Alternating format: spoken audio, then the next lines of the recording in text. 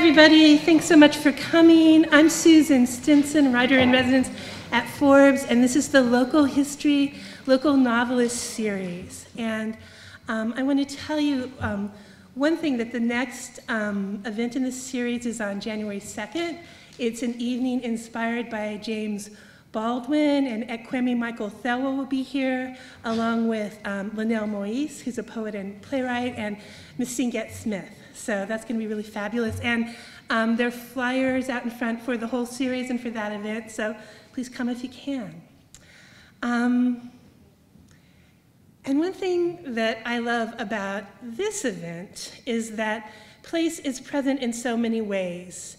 It's the organizing principle behind the fantastic new literary magazine, The Common, which is right up there for sale tonight, and which is subtitled A Modern Sense of Place.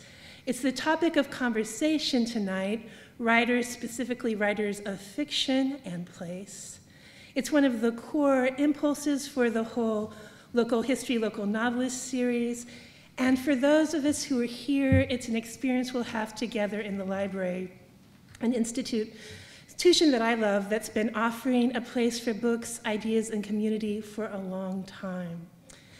The accumulation of experiences and therefore memories in a place is a beautiful, defining thing. I'm looking forward to the experience we'll be having tonight with these very fine writers. And Jennifer Acker is moderating the event. She pulled together this whole fabulous panel, which is so wonderful. She's the founding editor of The Common, and she has an MFA from Bennington writing seminars, and her translations, essays, and short stories have appeared or are forthcoming in publications such as Harper's, The New Inquiry, The Millions, Ascent, and Plowshares. And I also want to say that I know that Jennifer is a wonderful editor because I worked with her on a piece of fiction for The Common, and she made a suggestion that transformed the experience of that piece. Jennifer.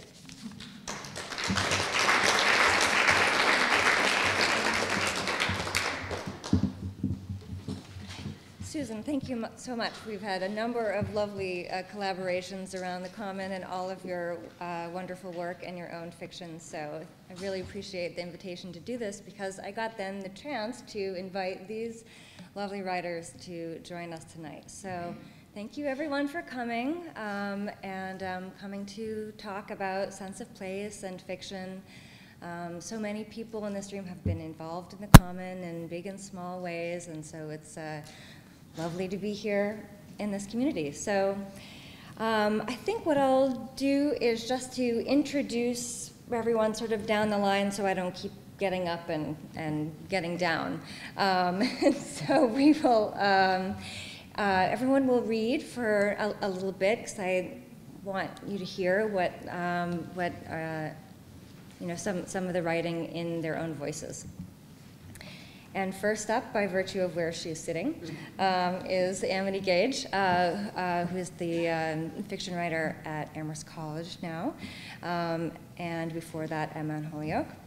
And she is the author of 3 novels, Oh My Darling, The Folded World, and Schroeder, which is forthcoming from 12 Books Hachette in February, and that's 2013. So I've heard a little bit of this book before, so I'm looking forward to you hearing some of it. Are you reading from that tonight? Yeah. Okay. Victoria Riddell, fiction writer and poet, and we've been fortunate to include some of her poems in The Common. And she's the author of 3 books of poetry and 3 books of fiction. Woman Without Umbrella, her recent collection of poetry, was published just this fall, so that's the most recent book. But she also has a collection of short stories coming out in the fall of 2013. So we're going to talk a little bit about place in poetry and fiction, I hope. And Claire Messud is the author of 4 books. Her most recent novel, The Emperor's Children, was one of the best books of the year list in the Los Angeles Times, The Economist, the Chicago Tribune, and People magazine. And her next novel, New Gallia, right there, The Woman Upstairs, will be published in spring of 2013. So enjoy the readings, and then we'll have a little discussion.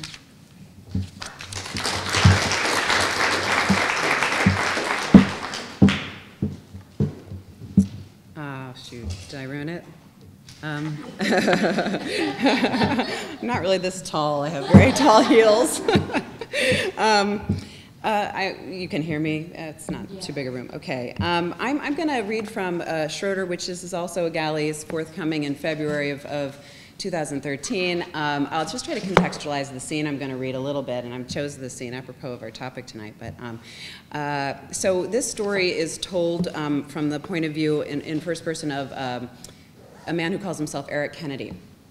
And it's really an apology, both in the sense of everyday sense of the word, as in, I'm sorry, and in the sort of classical sense of self-defense of his choices. And he's writing his apology to his ex-wife, his estranged wife, and it's really about his the occasion where he, during a parental visit, basically kidnaps his own daughter, his own 6-year-old daughter, and they go on a road trip together. And so this scene, it takes place soon after he makes the fateful decision to kind of go away with her, and she's complicit, his daughter. And what else do you need to know?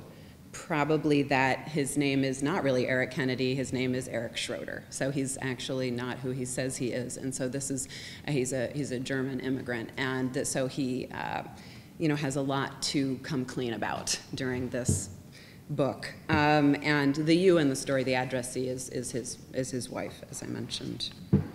I think that's probably enough. This section is called Most Beautiful Water. Lake George hasn't changed. It's still an oceanic, slate blue tableau when you come across it a half-hour's drive north of Saratoga Springs, propped there in the Adirondacks 320 feet above sea level. Its basin stretches from the town of Lake George all the way north to Ticonderoga, its western border a series of goofy little pleasure towns filled with motels, water slides, and pancake houses. Driving northward, full of anticipation, Meadow and I sang. We sang our favorites like Yellow Submarine and Kentucky Woman. We were together again. It was easy. For the first time in a year, I felt some hope. I felt like I had finally taken back some control. No more rope-a-dope and divorce mediation. I knew we were going to make it to Lake George. I knew that, and I didn't give a shit about what happened after that, frankly. It was unseasonably warm for June. We rolled the windows down and sailed our hands in the air. We didn't stop, and we didn't stop. We didn't stop in Saratoga Springs. We didn't stop at Lake Luzerne or Glens Falls or anywhere. We didn't even slow down until we'd entered the Lake George Strip, and Meadow started shouting popcorn, candied apples, frozen lemonade. The water parks and the go-kart tracks had opened early, and tourists like ourselves were walking around half-dressed and jaundiced from winter. We had been here the summer before, Meadow and I, and you know who you are, I mean our family, in what we might term year zero, to be followed by the post-divorce epic, or annum repudium, but neither of us mentioned that. We parked on the street and ran down past a band shell and a playground and straight onto the small, hard-packed public beach near the dockside. Meadow wound her way through the sunbathers right out onto the sand, and to my surprise, waded into the water with her clothes on. She stopped only when the water soaked the hem of her shorts. "Daddy," she cried, turning back to me, "it's cold." "Of course it's cold, silly," I said, rolling my khakis up to my knees. "It's 200 feet deep. Come on, let's buy you a suit." "No, Daddy, not yet." I smiled, secretly pleased, remembering how impossible it always was to tear her away from whatever her attention had seized upon, a bottle cap, a ladybug, the removal of sticker-backing goo from a glass bottle. I put my hands on my hips and looked around at the crowd of bodies. Some were inching their way into the icy water, others were spreading out picnics, parcels of tin foil, coolers of ice, everyone trying to save a buck, bringing bologna sandwiches from home or smoking generic cigarettes like Basics or Viceroys, because we were all into it by then, the recession. We were all inside it or knew we were about to be. An attractive young family was lounging close to the waterline near Meadow. I smiled at them, all 4 of them, that idealized American square, a large, good-looking father wrapped by the movements of the distant steamboats, a strawberry blonde mother in a sturdy bikini, a sarong wrapped around her waist, and 2 focused children digging in the sand. I said aloud in their direction, "A day like this just melts away the stress." The petite mother glanced my way. "It is too pretty today," she said, "isn't it? My problem is when it's this pretty, I just want to keep it. I just want to box it up and keep it and have it last forever." "Oh, don't think like that," I said, taking a step or two in her direction. "That'll just make you sad." She smiled, tilting her head slightly. "Anyway," I said, "you know where you keep a day like this? You keep it in your heart. That's the box you keep it in." My eye on Meadow, now almost up to her waist in Lake George, I grinned down at the women's children. "Hey, you two." Below us, her children ignored me, just as her husband ignored me. I probably could have kissed her on the mouth, and he would have kept on muttering about the steamboats. I felt a rush of fellow feeling. My pity for her and for me and for her kids and for my kid and even for you, Laura, came over me in a wave so sudden and so felt that I almost lost my balance. I closed my eyes. "I feel," I thought to myself. I clenched my hands open and shut. "I feel. I'm alive." When I opened my eyes, the woman was staring at me. "Are you all right?" she said. "I'm great," I said. "Never better, in fact." Along the weathered dockside, people strolled quietly, but for the creaking of the dock boards and the oars in their oarlocks and the chanting of vendors and the distant churning of the steamboats, the crowd seemed hushed, awed. The world was softening, opening up. "Spring always feels like such a victory," I said, "like you did something good to deserve it." "That is so true," said the woman. "Plus, it was such an icy winter, icy and slushy and ooey." One of the worst. At least in my personal history, but I looked at her. "I guarantee you it's going to be an extraordinary summer." She smiled again, displaying two pearlescent front teeth with a pretty little gap. "Really? How do you know?" "I just do." "Butterscotch," I called to Meadow. "Come back a bit towards shore, okay? The sign says no swimming. There's no lifeguard yet." "I'm not swimming, Daddy," she called without turning. I'm fishing." My friend and I exchanged a pair of knowing looks whose covert purpose was legitimate eye contact with one another. "Are you and your daughter staying on the lake?" the woman asked. "It's going to be a beautiful weekend, they say, unseasonably warm." "No," I sighed. "We've got to head home. We've got a long drive ahead of us." "Where's home?" "Canada." "Oh, you're Canadian?" That's a lie. It's not Canada. The woman blushed again, and I detected a faint note of disappointment, as if she'd already become attached to me. "I always expect Canadians to look different," she said, "but they never do." "It's how we speak," I said. "You have to wait until we start talking about how sorry we are." The woman laughed, sweeping her foot in the water. "And your girl's mother? Is she back at home?"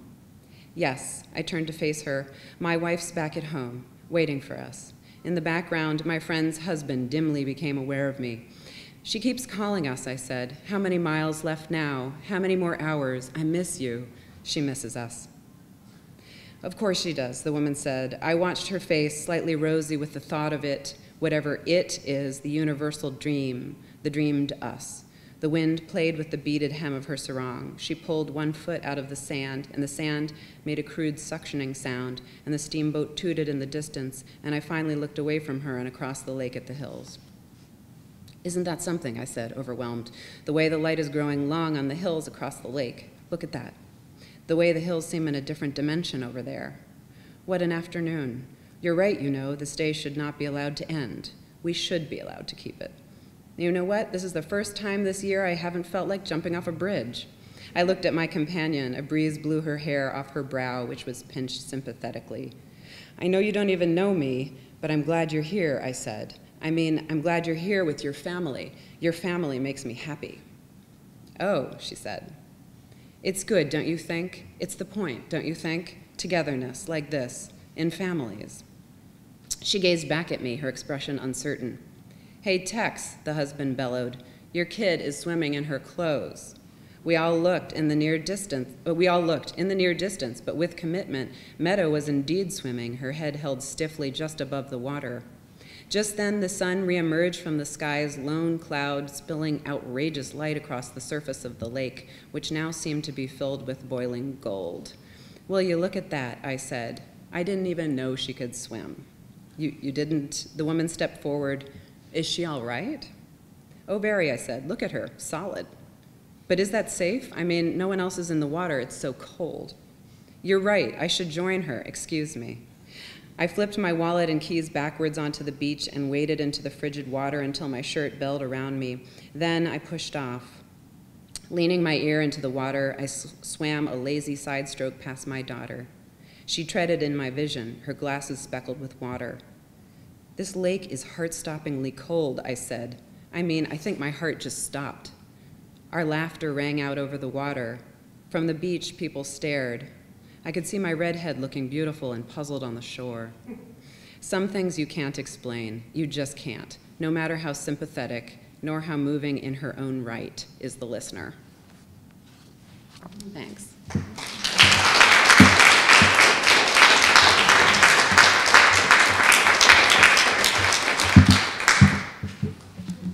Hi. I think I have to. Is that better? Does that work? Okay.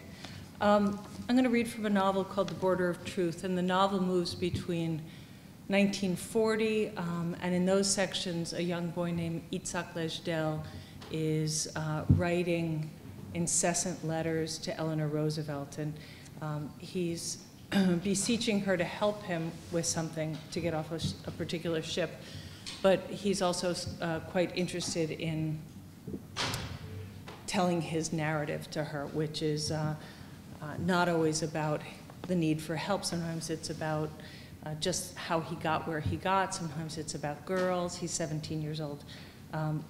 And the other part of the novel takes place in 2003, and that's not in Itzhak Lejdel's voice, but it's in third person, and it looks, you're with a character who you come to realize is his daughter. So I'm going to try to read a little section from each part. So Itzhak is making his way, or he's recounting to Mrs. Roosevelt making his way. He starts out in Brussels after the bombing of Brussels, and then makes his way through Europe, and eventually onto a ship called the Kwanzaa, which tried to make its way. It did make its way to New York. Many of the passengers were let off. He and 100 passengers were not allowed off the ship. They went on to Mexico, where a few more got off, and then they were to be sent back to Europe. And so he's writing her from Virginia, where they're reloading with coal. All that doesn't really take place in this section I'm going to read to you from. It's a section where he arrives in Paris. He's with his mom and with another couple who have given them a lift to Paris, if that's not all confusing enough. So here we go. Good afternoon, Mrs. Roosevelt. In Paris, I was a woman. I wanted to walk through Paris as a young man, dapper in a double-breasted suit, but because I was now a dodger of the Belgian army, because it was too dangerous, Mrs. Roosevelt, I wobbled in brown high heels down the Champs-Élysées, disguised in women's clothes. At first I tried on Maman's dress, which looked less on me like a dress than a tunic I might have worn in a school Latin performance. Maman, buy me a new dress. How quickly I sounded like a spoiled girl. If I could not stroll as a young man, can you blame me, Mrs. Roosevelt, for not wanting to look my best as a woman? Maman argued that I must stay indoors and not risk attracting attention of the police, who were arresting young men, repatriating them for service in their country. But there was no real argument. We had much to do. We hoped to finish up papers for a Mexican visa. We had a letter from our contact Ricardo in Mexico City. We were trying to locate Manuel, Ricardo's cousin, who worked in the Mexican offices. We were to show Manuel the letters from Ricardo, which included receipt for money sent and Ricardo's promise that Manuel would secure visas. Maman understood this was not an extraction she could manage. She was visibly weaker, exhausted by organizing provisions and visiting the Banque de Lyon, awaiting a word from Max. I would also go to the library to research alternate shipping routes. Gustave and Marie, that's the other couple, had stayed with us. Before he'd left, Max extended his offer to them, believing they'd protect Maman and me.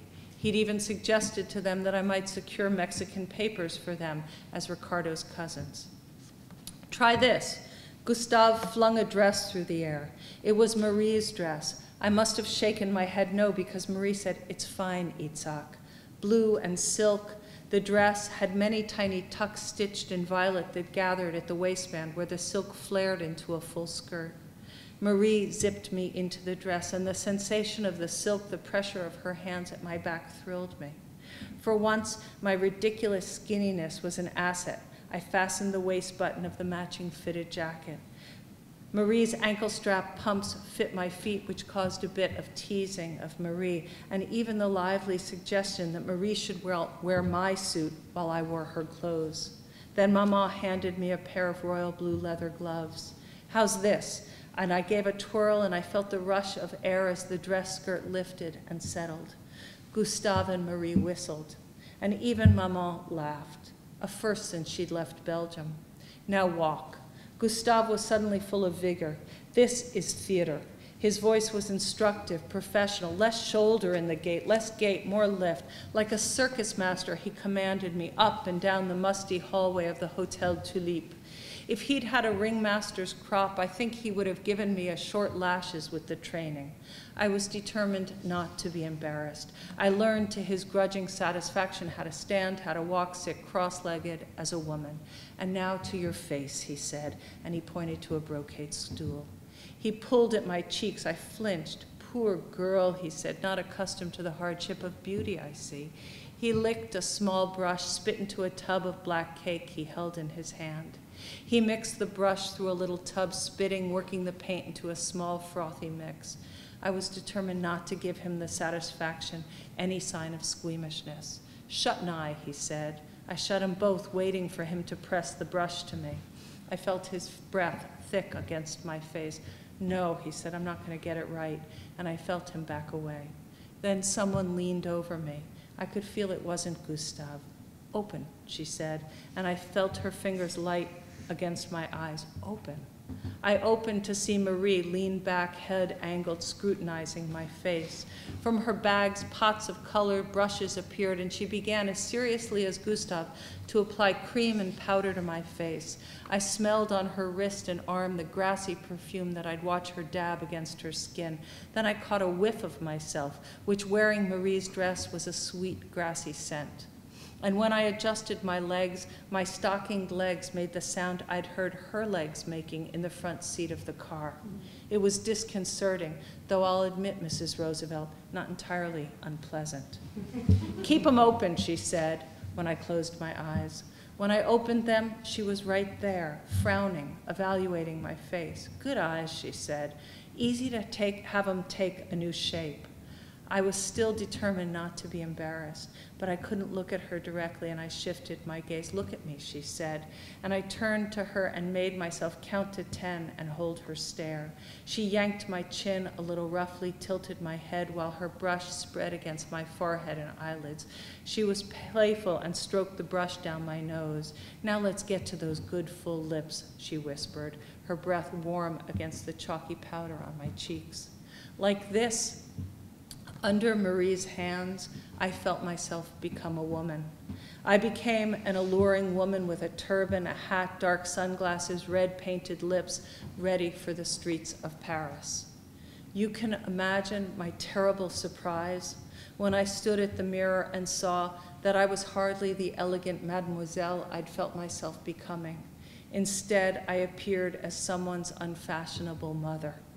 How often, Mrs. Roosevelt, we are not what we inside feel ourselves to be. But if I was not the dapper young man or even the fashionable woman I wished to be in Paris, Paris was not the Paris I'd dreamed of. Small lit streets opening onto squares, cafes noisy day and night with the debate of serious young people, books, musical instruments, sketch pads, everything a boisterous declaration of everything we wanted to offer a better world. In the Paris I'd planned to walk through, film stars wrapped in scarves might be sipping a cognac at Maxime's. I'd linger watching intellectuals huddled over manuscripts, or any of the French surrealist poets arguing with the futurist poets. Instead, it was foreigners. Foreigners choked the streets, people everywhere sleeping, cooking in streets, hanging rough shirts from street posts, stringing blankets up around makeshift latrines. Crowds and police. My walks along the Seine were not the late afternoon strolls I'd imagine, holding hands with Odile or a Parisian replacement of my Odile, stopping close to the Ile de la Cité to lift a creamy face like a cup in my hands. In the Paris of this early May, the quays of the Seine were campgrounds, places where people stepped among the sleeping, looking for relatives. Had someone heard news of a relative? Do you know, have you heard word of? Was the steady refrain in German and Dutch and Russian and Polish. I heard Flemish and Italian and French and, of course, Yiddish. If you saw Paris as a bird might, flying over the sea, you might have thought it was just a grand picnic. Day after day of sunshine, the mixed up smells of food cooking on the street, like a grand festival, a World's Fair gathered in that city, all the bright decorations of countries mingling. But from the ground, you would see tired ribbons of people streaming into Paris, tattered, lost, looking over shoulders for what we all knew was coming. It was hot. The cool spring was now an unseasonable swelter, and everyone looked too layered in too many clothes. Postings, polite, frantic, everywhere, tacked improbably on the stone wall. I read, Cher Papa, in a child's cursive hand. Jacques and I are looking for you, Papa. We are being good. We take our nap here every afternoon. To be fair, the gendarmes and the soldiers were overwhelmed. There were huge placards posted about the city, hung with destinations, routes out of the city. The tone was instructive, but it didn't take much to hear the undercurrent of panic in the official's voice. The gendarme had been instructed to stop everyone, look at papers, obviously impossible, absurd, and so when someone was randomly stopped, it was done with ferocious authority, as if the author had confirmed knowledge of false documents, as if it was not necessity that let most of the crowd pass the street unchecked, but trained intuition and efficiency. Young men in particular likely to be stopped. We, all of us, no doubt belonged to other countries' fighting forces. Trucks every day took men back to the Belgian army. But I was not a young man, was I, Mrs. Roosevelt? Instead, dressed as a woman, I went out into the throngs looking for a word from Henri or from my father. I wished for only a chance to rant, to stumble, recite verses by Baudelaire or Rimbaud, but finally my stumblings had only to do with trying to stay upright in Marie's high-heeled shoes. Here, at this juncture, Mrs. Roosevelt, I won't wear you out nor test your patience with the endless hours I spent in line.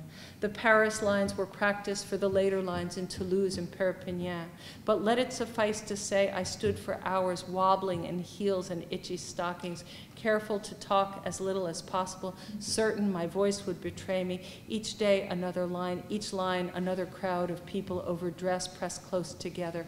We were refugees in Paris. It takes so little to turn anyone into a refugee. A winter coat, a scarf over an arm in June, jackets worn too long in too much heat, it droops the body down. There were those who gave in, coat unbuttoned, hanging off a weary frame, hardly looking any more like the doctor or the businessman they were just weeks ago in another city. The slightest indication left of the old established life. A telltale gold watch, a woman's pearl and ruby brooch. Now they press forward, pushing to keep their place in line, hugging an oversized valise filled with family valuables. After waiting for hours, we were directed to other lines, told offices were shut for afternoons. The word on every line was that people were being routed to Bretagne and to the Atlantic coast, where displaced persons were already up and running. There's no Manuel working here. A clerk at the Mexican consulate delivered the news to me.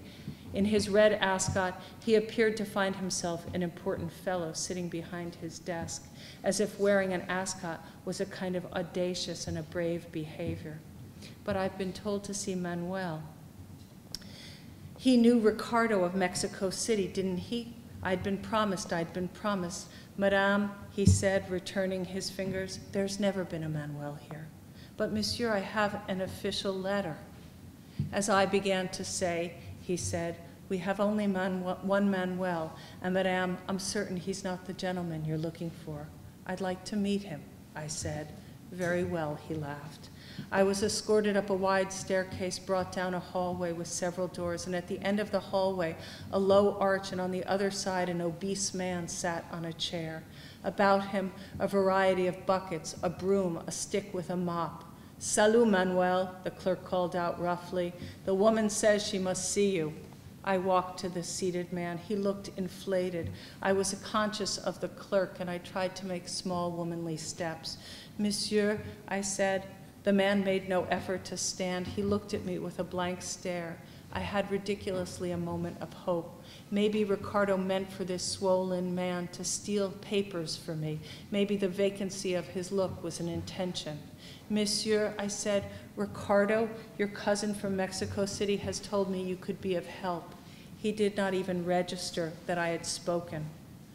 "I am from Oaxaca," he said. "It's a long time since I've seen Oaxaca." He stared at me as if I might speak of his city. "And Ricardo, you know your cousin, right?" I said. But instead, I leaned very close to him again and I said, "Manuel, it is a pleasure to meet a man who takes good care to keep floors as clean and well polished as you do. Goodbye." I left then, with a swish past the derisive clerk, my heels clicking down the long hall. Thanks.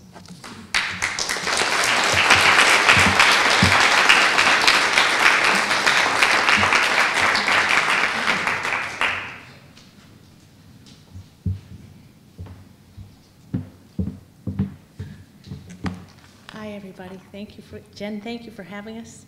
Thank you for having us here to the library, and thank you for coming. I didn't do my homework. I didn't figure out what to read. So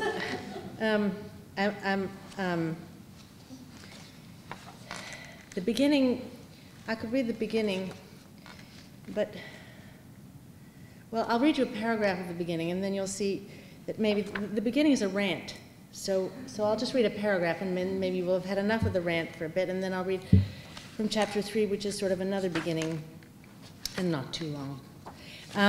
This novel is called The Woman Upstairs, and it's narrated by a woman named Nora Eldridge, who is in her early 40s and a school teacher in Cambridge, Massachusetts. And she always wanted to be an artist, and she makes art, but she does that in her spare time in her apartment. And she always wanted to be a mom, and she has about 20 kids, but they don't go home with her at night. And then this family comes into her life. There's a kid in her class whose dad is in Cambridge on a fellowship, and the mom is an artist, and they share a studio for the year. And for Nora, there is suddenly the opening of possibility, of all sorts of possibilities. Just not what you will feel when you hear the first paragraph, but anyway. Here we go. How angry am I? You don't want to know. Nobody wants to know about that. I'm a good girl, I'm a nice girl, I'm a straight A, straight-laced, good daughter, good career girl, and I never stole anybody's boyfriend, and I never ran out on a girlfriend, and I put up with my parents' shit and my brother's shit, and I'm not a girl anyhow. I'm over 40 fucking years old, and I'm good at my job, and I'm great with kids, and I held my mother's hand when she died after 4 years of holding her hand while she was dying, and I speak to my father every day on the telephone, every day, mind you, and what kind of weather do you have on your side of the river? Because here it's pretty gray and a bit muggy, too. It was supposed to say great artist on my tombstone, but if I died right now, it would say, such a good teacher, daughter, friend, instead. And what I really want to shout and want in big letters on that grave, too, is fuck you all. So that's how it begins. And then this is just a little bit about a little autobiographical background bit about her family, or her background. From the beginning then, but briefly, I was born into an ordinary family in a town an hour up the coast from Boston called Manchester by the Sea. The 60s were barely a ripple there at the end of the Boston commuter line. It must have been our perfect beach, called Singing Beach on account of its fine, pale, musical sand, but perhaps also because it is so widely and so long lauded, that afforded me my delusions of grandeur. It makes sense that if you stand almost daily in the middle of a perfect crescent of shore with a vista open to eternity, you'll conceive of possibility differently from someone raised in a wooded valley or among the canyons of a big city. Or maybe, more likely, they came from my mother, fierce and strange and doomed. I had a mother and a father, a big brother, 8 years bigger than me though, so we hardly seemed of the same family. By the time I was 9, he was gone. And a tortoiseshell cat, Zipper, and a mangy, runty mutt from the shelter named Sputnik, who looked like a wig of rags on sticks. His legs were so scrawny we marveled they didn't snap. My father worked in insurance in Boston. He took the train each morning, the 7:52, and he proceeded very respectably, but apparently not very successfully because my parents never seemed to have any money to spare. My mother stayed at home and smoked cigarettes and hatched schemes. For a while, she tested cookbook recipes for a publisher. She was paid for it, and for months she fed us elaborate 3- and 4-course meals that involved eggy sauces and frequently, as I recall, Marsala wine. Briefly and humiliatingly for me, she fancied herself a clothes designer and spent several months at the sewing machine in the spare room in a swoon of tobacco smoke. Often she held the cigarette between her lips while running a seam. I always worried that ash would fall onto the fabric. Her output was at once unusual and not unusual enough. She made paisley jersey mini dresses for girls of my size, not at first glance dissimilar to those off the rack. "Come here, Sugar Plum," she'd call, and would hold up paper patterns against my prepubescent chest, trimming away carelessly at the paper with her enormous shears, a mere whisper from my waist or my neck. But then you'd see she'd cut portholes around the midriff and edged them with rickrack so that a girl's white tummy would peer through, or that she'd made the sleeves so they attached not with seams but with a flurry of ribbons, a circle of multicolored bows that would look bedraggled after a single washing. Cheerfully impractical, she ran up at least 24 outfits of various designs the summer I was 9, and then took a booth from which to flog them at the fair in a neighboring town. I refused to sit with her there in full view on a brilliant Saturday in July, and went instead with my father on a tedious round of errands, the cleaners, the liquor store, the hardware store, stifling in the car, but immeasurably relieved not to risk being seen by my schoolmates under my mother's hideous handmade sign. My mother was a beloved embarrassment. She sold a few of the clothes, but clearly felt the experiment hadn't sufficiently succeeded, and the suitcase was stowed unemptied in the attic. Before too long, the sewing machine also migrated upward, and my mother entered one of her darker phases until the next eureka moment struck. Certainly my mother, unlike my father, instilled in me the sense that unpredictability was essential. Not to be like your neighbor, that's everything, she would say. And because of this, because of the bright flame of her, it took me a long time to realize that she, too, was cautious and bourgeois, frightened of the unknown, and so uncertain of herself that she could hardly bear to make a mark. How else could she have stayed resolutely wedded to the ordinary, to my father, to the carefully ordained and unchanging routines of Manchester by the sea? And it explains much about me, too, about the limits of my experience, about the fact that the person I am in my head is so far from the person I am in the world. Nobody would know me from my own description of myself, which is why, when called upon, rarely I grant, to provide an account, I tailor it, I adapt. I try to provide an outline that can, in some way, correlate to the outline that people understand me to have, that I suppose I actually have at this point. But who I am in my head, very few people really get to see that, almost none. It's the most precious gift I can give, to bring her out of hiding. Maybe I've learned it's a mistake to reveal her at all.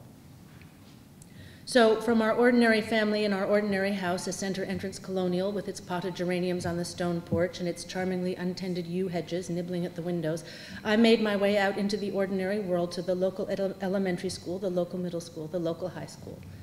I was popular enough, universally liked by the girls, even liked when noticed by the boys, though not in a romantic way. I was funny, haha, not peculiar. It was a modest currency like pennies, pedestrian, somewhat laborious, but a currency nonetheless. I was funny in public, most often at my own expense. Education was different then, and I was good at it, and so I skipped grade 9, went straight from 8 to 10, which was socially a little tough at first, and sealed my fate as a disastrous math student.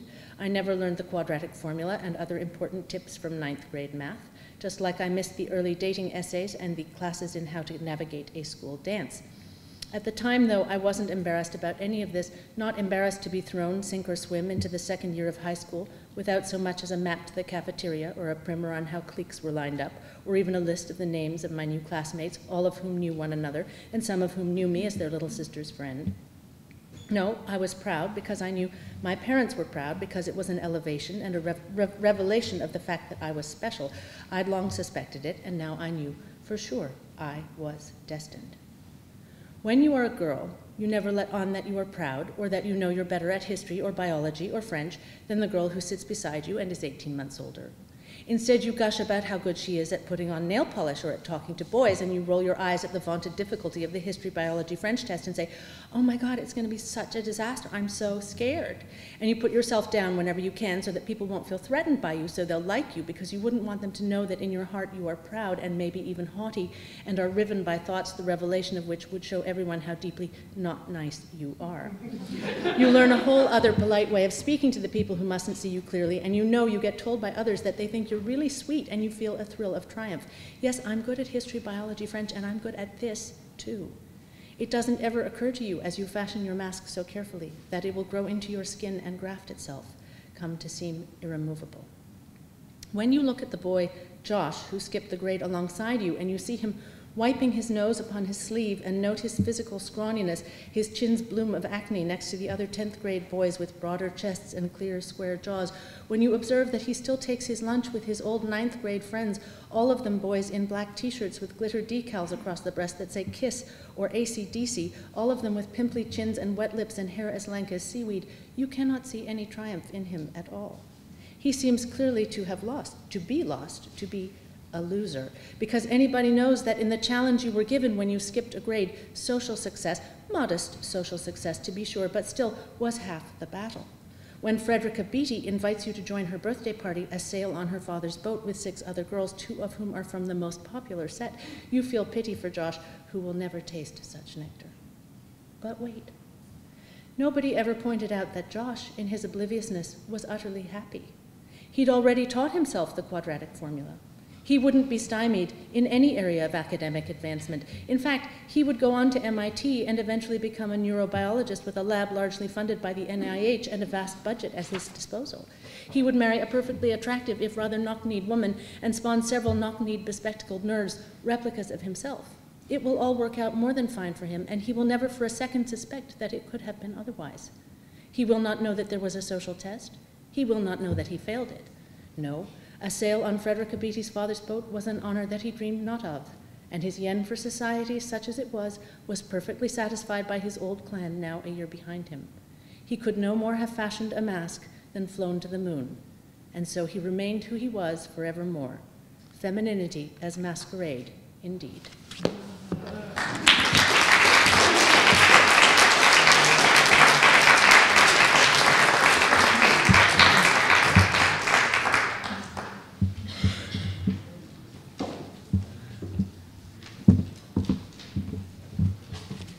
It's really fun to have a chance to read a little bit with these writers. So I'm going to read the first bit of a short story called A Week of Abalone. Can you hear me? Okay. Carlos, not a Mexican Townsend III, was one of the Topanga boys, which meant he'd grown up wild in the hills. My family had landed out in the valley, Dust Bowl escapees, but Carlos and I were sent to the same high school. After running against each other for student body president, no one ever told me how much I lost by, we got to be friends in Miss Eisenberg's senior civics course. It was 1947, and Miss E was under investigation by the California Un-American Activities Committee. Post-war rage and disappointment were also the reigning sentiments of Carlos and my fathers, so we resolved to leave home as soon as possible. I was still a cabbage-faced kid with dirt under my nails when we moved into the Hovel in West LA and started at the university in 1948. UCLA was 6 buildings then, almost intimate. The Hovel was intimate too. 3 boxy garages sandwiched together, separated from the freestanding homes on both sides by thin strips of earth. To furnish the place, we salvaged a couch from the Townsend's living room and took the radio and table and chairs from sidewalks everything from other people's deteriorating homes. We made our own meals. Whatever else we were in our undergraduate days, we weren't mama's boys, not even as freshmen when I was learning to spell psychiatry, the name of my future profession. We slept in low-to-the-ground cots jammed in side by side like a refugee camp, which in a way it was. Carlos and I had a stable of brothers who rotated through when they flew the coop looking to peck bigger worms. My oldest brother had gone to seminary, and he had a church in Pasadena, but I had higher ambitions, a medical degree. It wasn't spiritually admirable, but being a doctor was at least palatable to my father. Philosophy and sociology turned him purple over mashed turnips, while mother left the table to refill the bowl. She, too, was pleased with my plans. You can help your father with his arthritis. Not that kind of doctor, I said. I didn't much like my pre-med classes, but studying anything was better than threshing beans beside my father and smudging orange groves for spending money. And at 48 tuition dollars per semester, even a hardscrabble farm boy like me could afford an education. When we weren't in school, Carlos and I went exploring. Money-motivated excursions, like trolling backcountry roads for scrap metal and picking boysenberries on the hillsides. One Tuesday, a salt-crusted day whose heat and green water soldered our friendship and made all that came later, including the very end, possible. Carlos decided we would dive for abalone. We'd catch enough to feed us for a week and go to the movies with the money we'd saved. He knew how to harvest the animals, which I'd never tasted, and in my mind were just big flat garden snails. Carlos swore the meat to be tender and delicious when done right, and packed with calories. I was a hoarder, carefully carving out the unnecessary from each meal and stashing for the inevitable lean days. Carlos broke me of that habit by eating my savings late at night when he arrived home, ravenous from taking girls out. We'd grown up in the same depression, but Carlos's attitude was to live each day making up for what he'd missed. Carlos had borrowed a car from a friend I didn't know. Carlos had a lot of friends I didn't know, and we drove north on one to Point Dume. I said, "Why would God be on the side of Republicans? There's no logic to it." I was tending to another fight with my father, ignited the day before.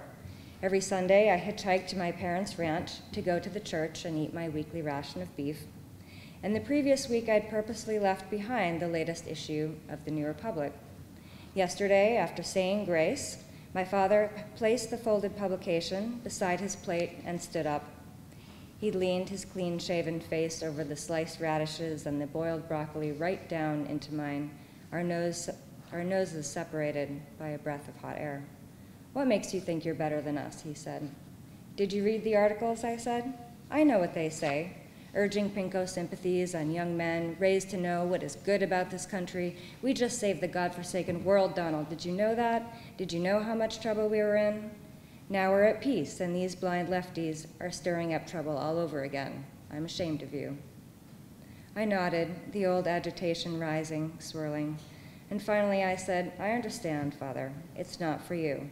This magazine is for the educated, free-thinking man." My mother did not look up. She pushed her chair back and scuffed her feet repeatedly across the floorboards in a whispering prayer. Two of my younger brothers stared hard at each other, hooting and hollering in their heads. A rooster crow carried in from the yard. The tips of his ears crimsoned first, then the lobes. The flush spread down his cheeks like irrigation water soaking a field, until the ball of his nose bloomed into a ripe tomato. His fingers locked onto the table, and I felt the tremble in my knees. "Ray," my mother said. His fork hurled at the floor. "God gave me a better education than any of these faithless liberals. You want to join them, you find your dinner elsewhere." I pushed my plate next to my father's, then turned to kiss my mother. She murmured, "God help you," which stunned me, but I had to show my back. Carlos, taking the turns in the Chevy coupe with one hand, said, "Fight back, Don." Carlos had thick eyebrows and a sloped nose. His cheeks were high and arrogant, but his eyes soft. "Tell him he's not making sense," he said. "Is that what you do?" I said. "My father is a drunken dolt. What he says doesn't stick to me like it sticks to you. You're still teaching Sunday school when you don't anymore believe." I was raised on Democrat Road, so named because it was crooked. When I'd asked my father why he hated Roosevelt, he said it was because FDR gave pride away for free. I reminded him of Roosevelt's American Creed, which I'd memorized in Miss E's class. The creed of our democracy is that liberty is acquired and kept by men and women who are strong and self-reliant and possessed of such wisdom as God gives mankind. Which part didn't he agree with? Those are just words he'd said. Words would be the foundation of my psychiatry career before we became just pill pushers. Your father doesn't know who you are, Carlos said. He should know. We wouldn't get on any better, I said. You'll be a fine psychiatrist. Carlos laughed, broad teeth gleaming like a film star. The cove where we were going, he said, you could see straight down 25 feet. Sand like silt between your toes. My father wasn't jealous of my education, but it rubbed him the wrong way. At heart, I think he was worried we'd end up on opposite sides, me for the poor, him for the righteous, hardworking. How could we then be father and son? Back on the farm in Colorado, we were unlucky, not poor. I stuck my hand out the window to catch the sun, flipped back and forth between a shiny scrubbed palm and brown knuckles, laced with scars from grooming the wealthy lawns and flower beds of Bel Air.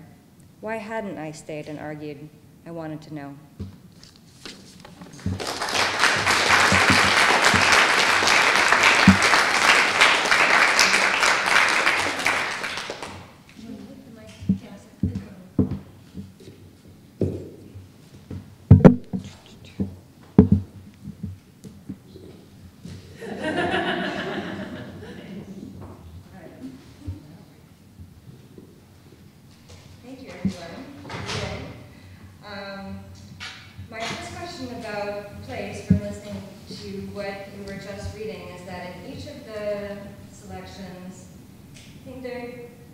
Your characters were feeling out of place, and they were not in sync with these settings. So, in Amity, in Schroeder, in Lake George, we have a man on the run in a tourist spot, and Victoria with refugees in Paris, and then someone coming of age in an ordinary place when she feels not ordinary.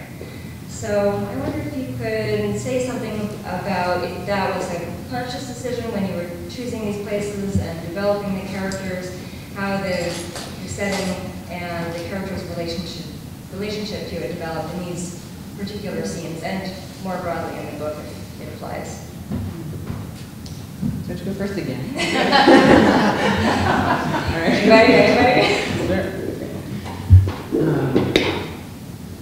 Yeah, well, so one thing I enjoyed about writing in Eric's voice is that everything he sees, specifically when he goes on this road trip, this Americana, this American landscape is to him still very exotic, you know, and in some ways he fetishizes Americanness because he's not really an American. He's regarded as one.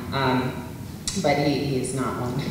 So he pretends, and I think you can see that a little bit in the scene I read, the way he apes, you know, he tries to seem like such a kind of guy and confident, and underneath there's a lot of instability of the secrets.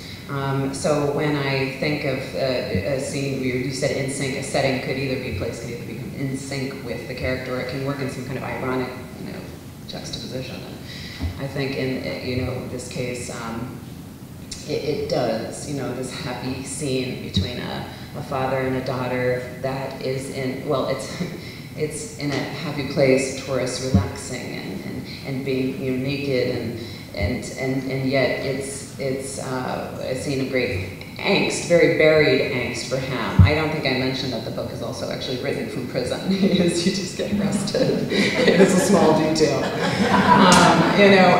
But he, you know, so I enjoyed that, and I enjoyed writing about America from a point of view of a foreigner, even though I'm not. My mother was. I think I borrowed some of her history. I'm not German. I've never been. But I borrowed from that. I think that sort of answers the question. Let's see.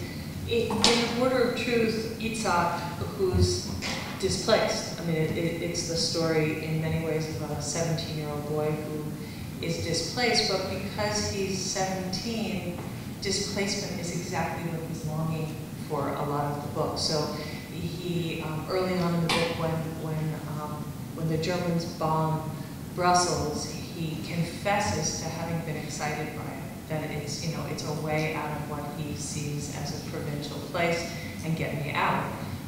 So in that sense, his relationship to displacement is one of, it's adolescent, it's exciting, it's what are the possibilities, what's he going to get out of it. So every situation he comes into has this feeling of sort of a kid's adventure story for him, and what will he make of it. He has parents in the book, the mother who's referred to, and Max is the father, who once displaced from home have that loss, who are at a loss with themselves, who don't know themselves outside of the place where they live. And so they stand in relation to place, constantly wanting back to a home that's been destroyed. And the other part of place that comes up in the book is Sarah, the part I didn't get to read from, but when she's in New York, she's a New Yorker, she feels comfortable in the street. There's a lot of, you know, just walking the streets of New York and sort of feeling her home. But as she begins to understand that there's another story that her father hasn't told her, everyone in New York begins to look like a stranger. Everyone in New York begins to look like someone with an alternate history, an alternate relationship to the city, you know, city of refugees. So, yeah, the place is sort of in the book stands in relationship to what is it to be a refugee in the place. I think mostly. Well, the other thing that you mentioned, I didn't like the question. I mean, just from what you said, it was interesting that the people are feeling differently about the places they're in based on their age and what stage of life they're at. And there's the adolescent relationship to place, and then the parents who really just want to be home. So that's what. And if we're at a loss, you know, I mean, one of the things that I hope to get at in the book, or I was trying to get at, was the sense that the Second World War, that for an adult losing their home, and for any adult losing their home, it would feel utterly different than for a child, for, you know, all sorts of reasons. And Claire feels. Yes. During the reading. I thought it might happen when somebody else was reading. Have water. Let's see this. I was going to say, sorry, I missed half of what you said. But wasn't great.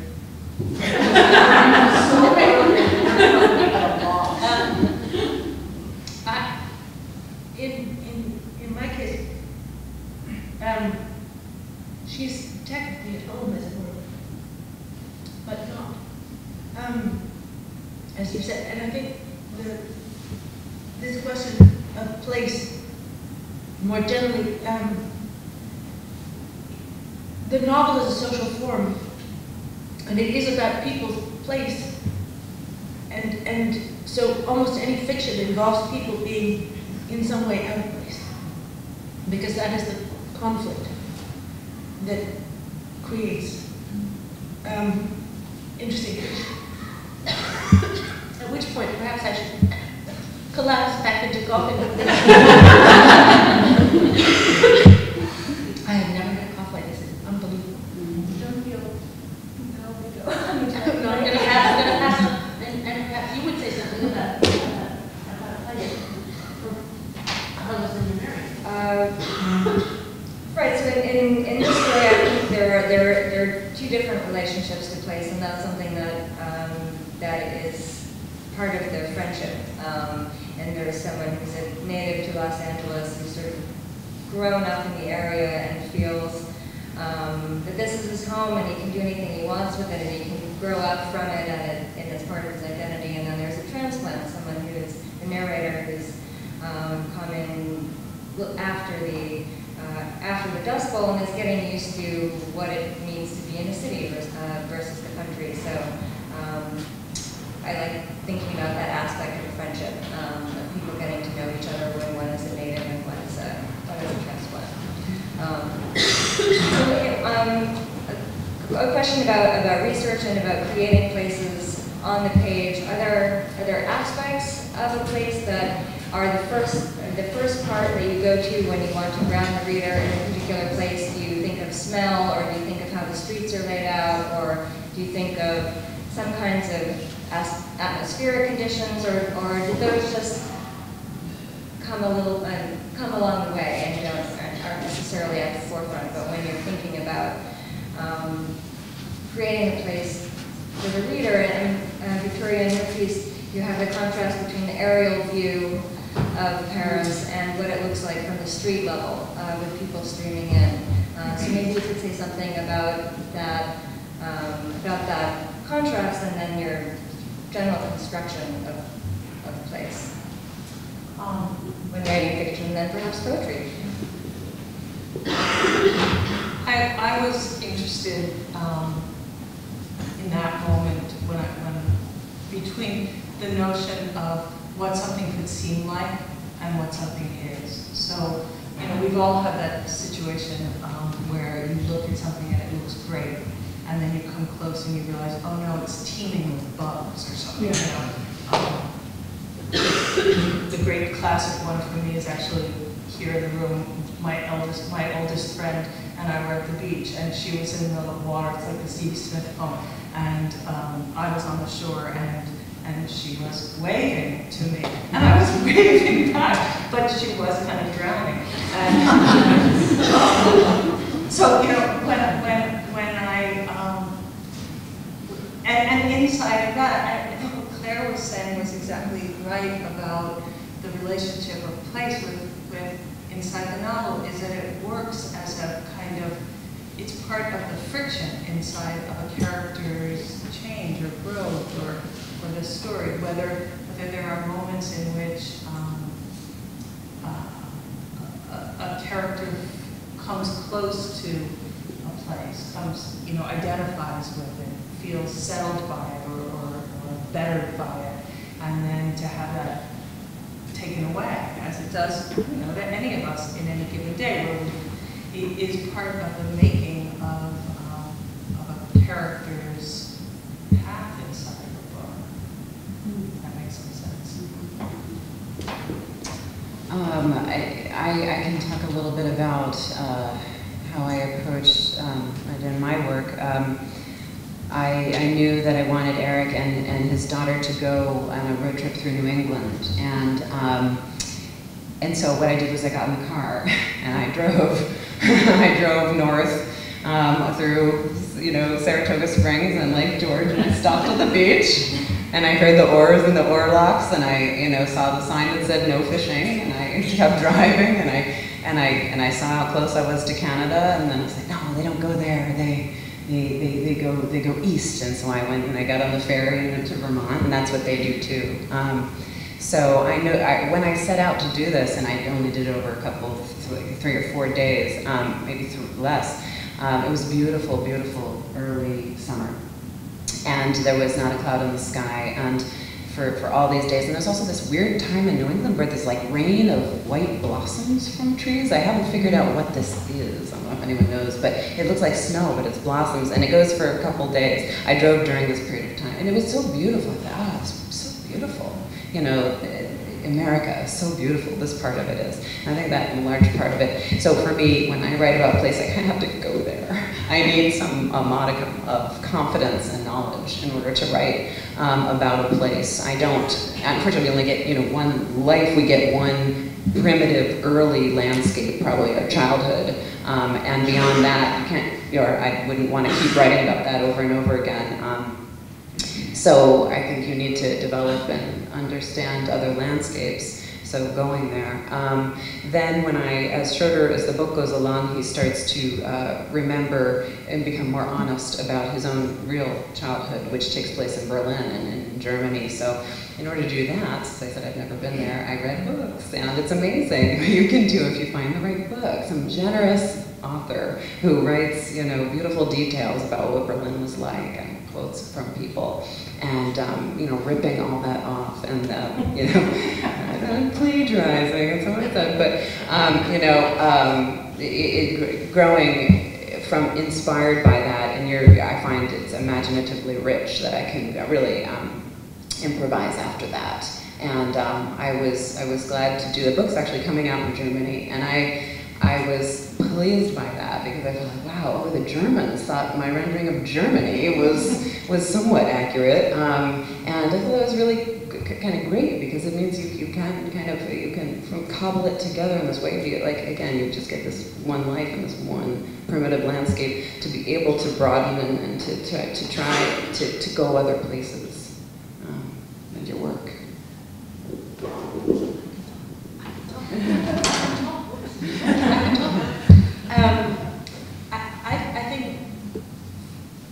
I think everybody starts with something different when they write, and for me it's people, but it's always people, a person in a place, and I think that the place is inseparable. It's almost, certainly in my first book, I thought of the places where my characters were as characters almost, that they were that much part of it.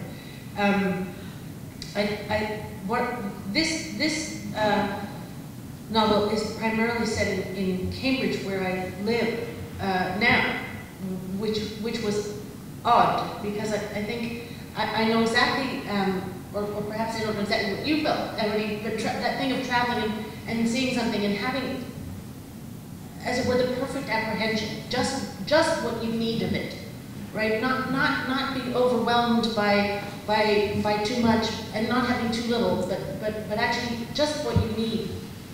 And on the other hand, when you, I had before written about somewhere where I was actually living, and there's something a bit disconcerting about it. It's a little, you feel as though you're not sure how much you put on the page and how much is still inside your head in some way. So that was actually an interesting experience for me to try to write about a place that I was in. Along those lines of writing about a place that you're in, Amity touched on this a little bit, but how do you feel about writing about the places that you're from? Is it something that you used to do and don't do anymore? Is it something that you have never wanted to do and determinedly avoid it, or you find yourself returning to these sort of native, primitive places? But how does that sort of formative where you're from enter into your fictional landscapes, if at all? Me? Okay. Not comment. Well, I can start again, though. I can start again. You know, I'm handily from many places, so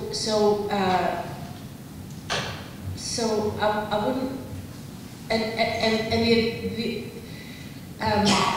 Salman Rushdie wrote an essay called Imaginary Homelands a long time ago, in which he talks about the experience of being displaced.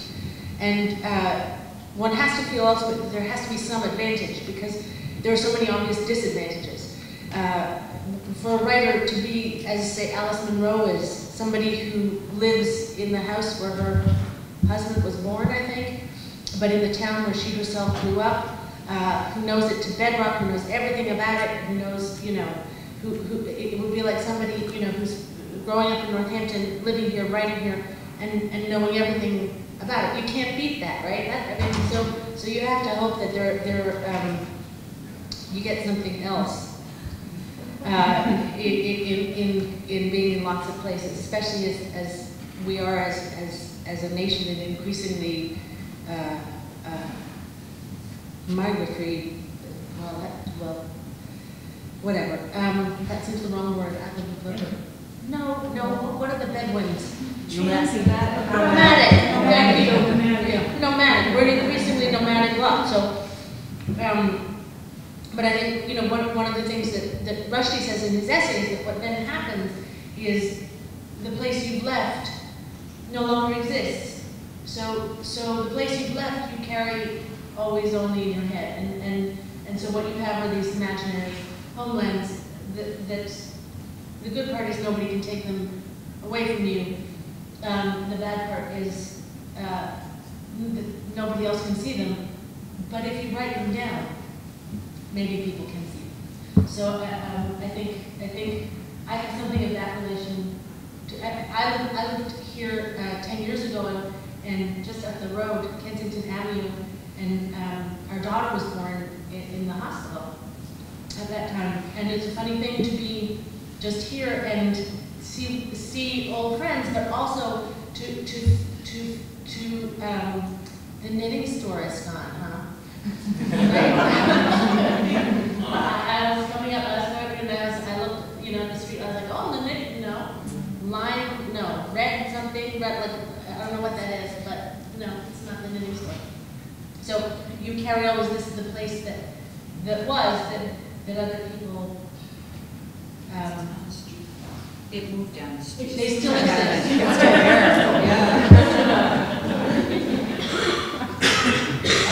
When I was growing up, I grew up in the suburbs of New York City, and both parents were not American. My family was from a bunch of different countries, and when I began to write, I began to look for every place other than the suburbs to write about, and every kind of syntax and diction other than the syntax and diction that I found in my house. So a lot of stories were located in Colorado or in Tennessee, and it took me quite a long time to begin to think that the repeated images and sounds that I heard inside my house, the sound of my grandmother's sewing machine, the languages that my parents spoke to one another in, my mother and grandmother spoke to one another in, had not just a place, but were actually the music and the visual images that sort of really pressed urgent, that were in fact my desire to write.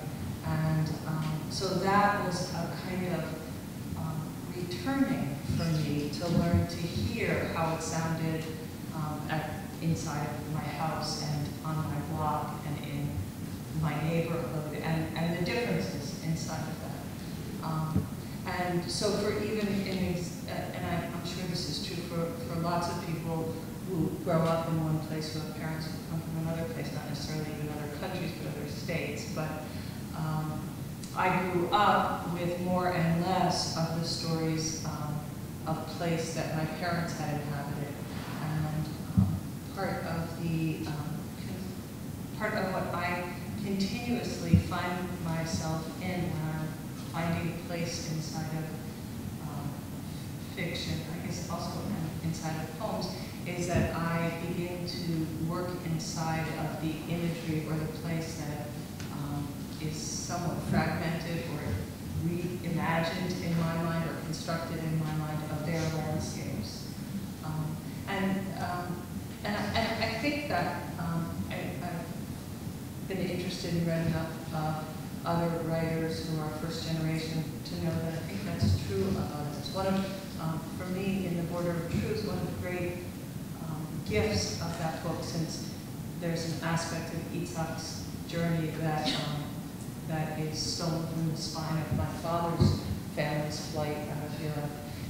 So I had the great good fortune of sitting down with my dad quite a bit when I was writing this book. This is something I had never had, I was determined I would never admit to anyone that there was anything biographical at all inside this book. That immediately fell apart. But one of the great things was that in asking him questions, it's a little bit like reading a book of someone else's.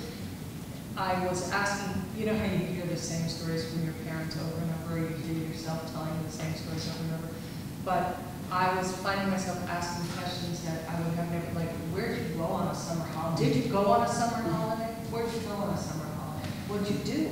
Where was that? Did you have a school uniform? And I would watch my dad, who's now 89, but was then in his earlier 80s.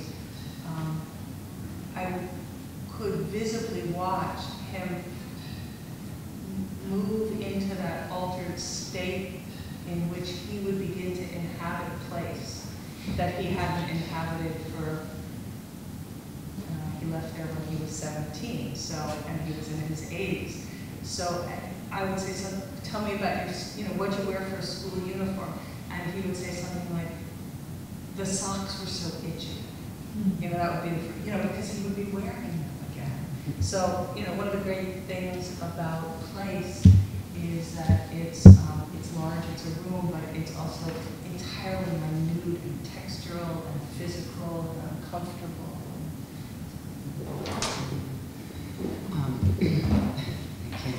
Even though I was just saying you only get kind of one childhood landscape, I actually don't feel like I really had one because I moved around a lot as a child. And I feel like the more I think about it, it's more an influence in terms of why I'm a writer, and it influences my writing too, in the sense that I've never had a strong sense of one dominant place. And so I think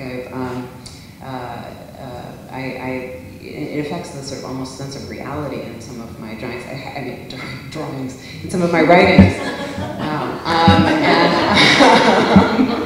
And I can never really, straight realist fiction is hard for me just because, even when I'm trying to write realist fiction, because I don't have that sense of that grounded, real, rooted place. I wanted to say also that my hometown-ish, where I was about 12 on, is the same hometown as John Updike, which is Reading, Pennsylvania. And so once you share a hometown with John Updike, you can't write about it. It's his. He's conquered it. And when I read Rabbit Run, and I was 21, and I remember because it really blew my mind. I think it's a great novel, but it also was the place that I remembered from my adolescence. It's a depressed post-industrial city, and I had a depressed post-industrial adolescence. He wrote about it so beautifully, and I had brief correspondence with him when I was that age, and he was, I don't know if you know, so good about writing everyone who wrote him by a typewriter by himself. And he wrote me, I remember, a postcard. I said, I loved your novel. It's so great. I'm from Reading too. And he wrote back, and he wrote, I still have it. It was a memory from him of these things that downtown Reading used to be like. I feel like nostalgia comes up when we talk about, the distant places we've left. And how beautiful the square was. And he says, it's good you've left Reading. It's good you leave at 21, and then you can leave and make everything up. Then you make the rest up. Which was sort of ironic, because he had just written this list of accurate memories. I felt it was even coy in a way of saying, you make everything up. But you don't. There's some kernel of the way it was is actually what you're writing. And you make up, perhaps, you change the details so they're not identifiable, and you won't implicate anybody, but you're really very much, you are constantly drawing from that place. I envy that. I wish I had that.